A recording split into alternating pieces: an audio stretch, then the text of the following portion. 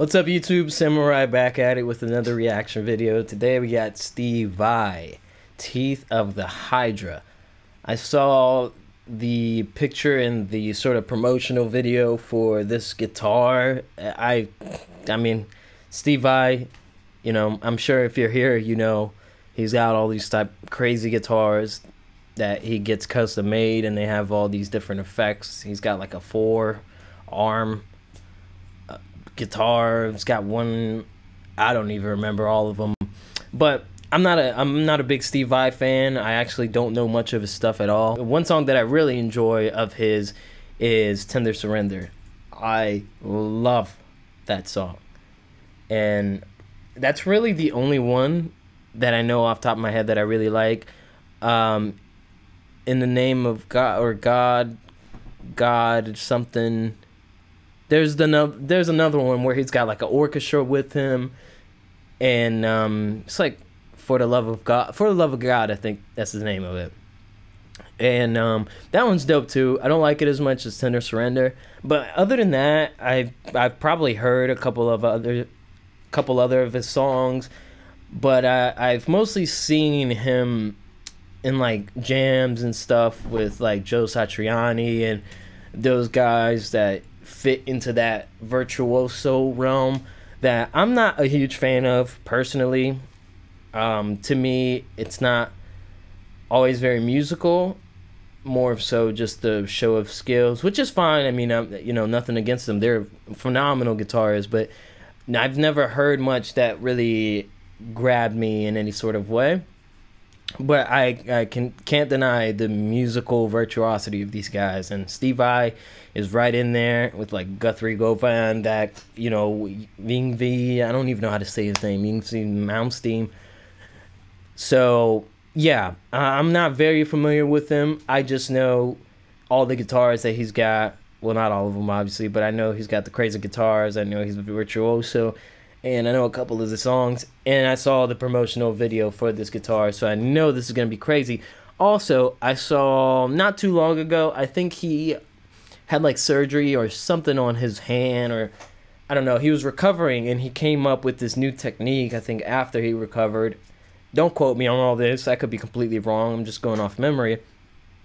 But he basically made this bending technique where he would bend with individual fingers, and I forget exactly what he would do, but like, he would play like a chord or something and be able to bend individual notes, or maybe a couple at a time, with different fingers. And if you're a guitar player, you know how incredibly difficult it is to get that dexterity in order to be able to bend a string with maybe just one finger, because usually when you bend a string you have the help of other fingers, right? I usually use 3. I'll bend with my ring finger, but then my index and my middle finger are helping to push the string up. So in order to be able to do that with just one finger is incredible. And it was this very like dissonant sort of sound, which was cool. But anyways, let me stop talking. Let's get right into this new song, music video, Teeth of the Hydra.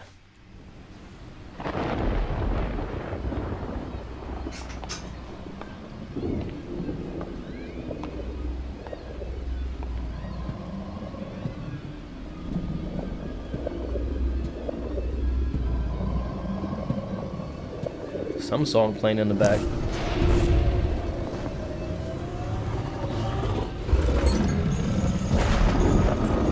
It looks like a monster. It looks like a beast. I would be scared to play that damn thing.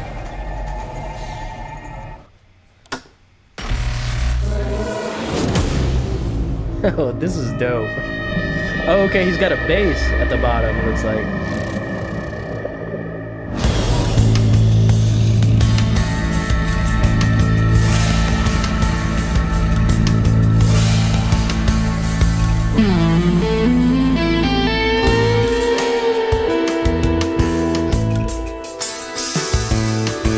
Okay.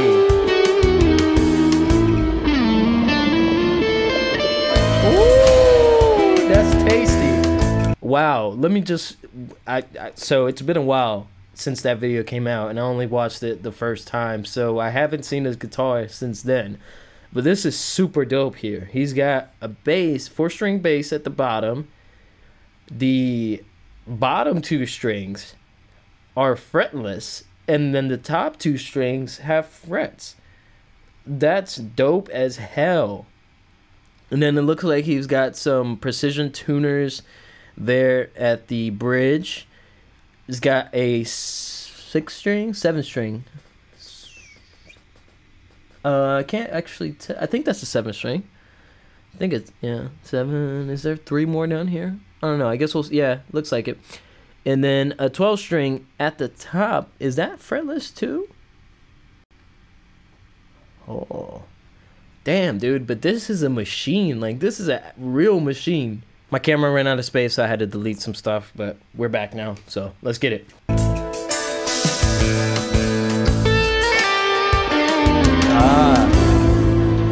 So the first, what is that? It looks like 8 frets. First 8 frets on the 12-string neck up at the top, and then the rest is fretless. Super fucking cool, man. This is dope. I completely forgot about that. And then we got the headless, or no headstock on the bass there.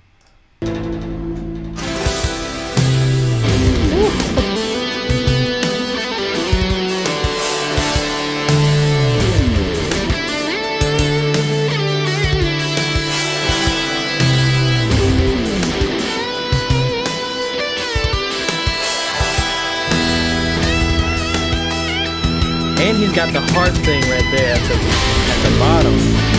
Wow.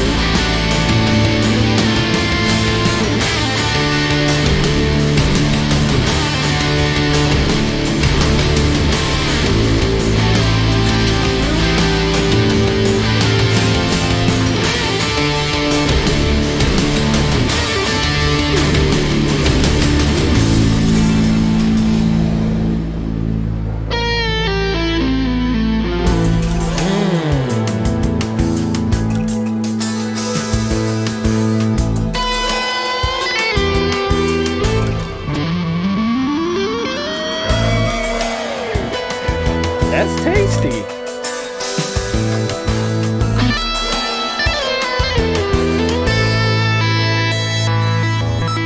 Oh, what is that knob?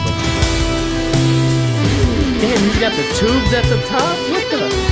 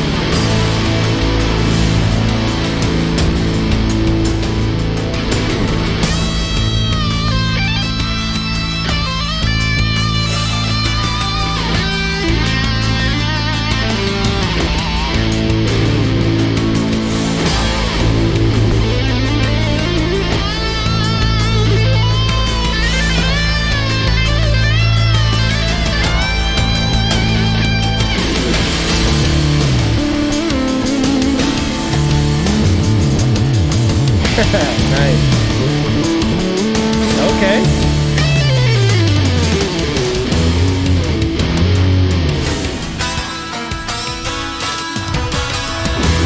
Dope. Damn, okay. I know I'm not supposed to pause midway through a solo, but I just really like how he made that sound like sort of like an Indian instrument, maybe like a sitar or something along those lines. But then, and that's due to the fact that he doesn't. It's fretless, so you get that kind of that very slidey sort of sound that a lot of those Eastern instruments have. But damn, all right, I'm not gonna talk right now. Let's just finish it off because I got a lot to say.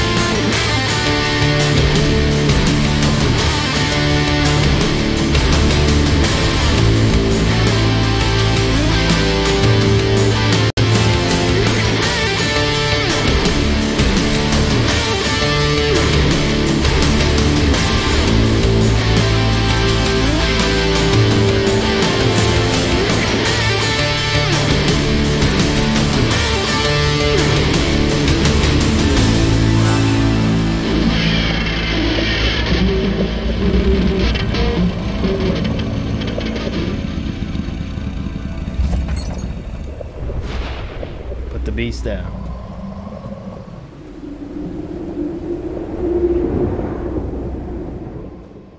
Yeah, he's really the only person that I know that would be able to pull off something like that and make it so musical, so interesting, and yeah, dope, man. To even come up with the construction of something like that, it's like, what the hell do you want to do with this? He's like, everything.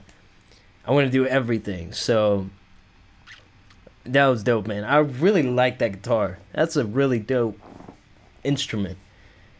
Damn, there's so much attention to detail there. I mean, I love the fretted versus fretless on both the horizontally on the 12 string. You got about 8 or 9 frets or so that are fretted, and then the rest are fretless. And then on the bass, it's vertically. So you got the top half, which is the bottom strings, fretless, and then the bottom half, which are the top strings. I know that sounds backwards if you're not a guitar or bass player, but that's the way it goes. Then those are fretted.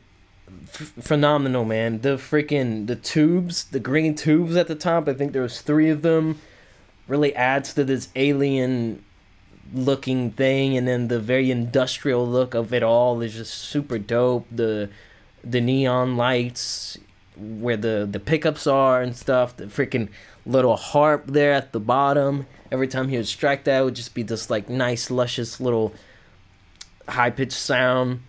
The tone of the 3, I'm just gonna say 3 instruments because that's really what it is. I mean, it's all coming out of the same body, but to me those are 3 different instruments because you can play them 3 way differently. So really love the tone of all 3 of them. The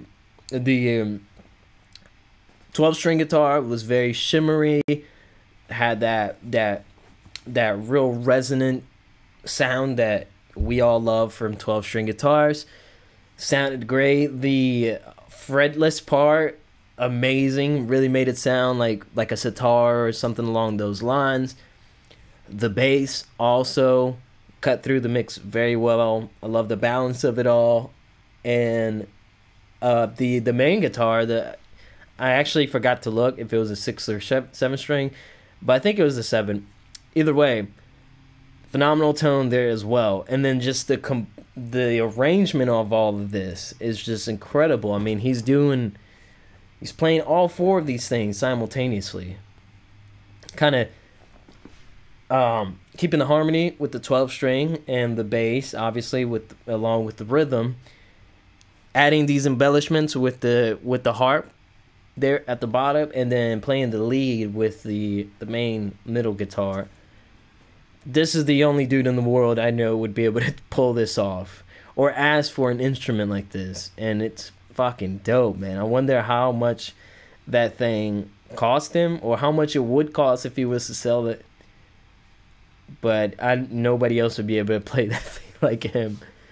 So damn, man, I really want to check out more Steve Vai, because I've only really scratched the surface. Like I said, I don't know much at all, so I really would like to check him out. And a lot of these other virtuosos that I just never really found a connection with, and maybe it's just I'm not listening to the right stuff. You know, Joe Satriani, Petrucci, I think that's Dream Theater, right? Guthrie Govan, I've heard a couple of his stuff. Yngwie Malmsteen, I don't know how to say that name. You know, all these virtuosos, I've just never really found the connection, but I can't deny their greatness. I mean, they're some of the best players I've ever seen. And yeah, this was no short. It was not short of that at all. So let me know what other Steve Vai songs I should check out. Like I said, I really like Tender Surrender. I love the smooth R&B-ish feel of the main harmony, and then I mean the solos are just, come on. So if he has other stuff like that, I think that would be a good place to start. You know, like I said, I've heard For the Love of God. I think that's the name of the song. And what other guitarists and their songs that I should hear? I'm familiar with most of them, but I just, again, never found enjoyment in it. So let me know. And let me know what you guys think of this Hydra guitar. And if it was for sale, would you buy it? I'd be interested to see somebody else trying to give it a shot. And yeah, I hope you guys enjoyed. This has been Samurai with another reaction. Arigato and sayonara.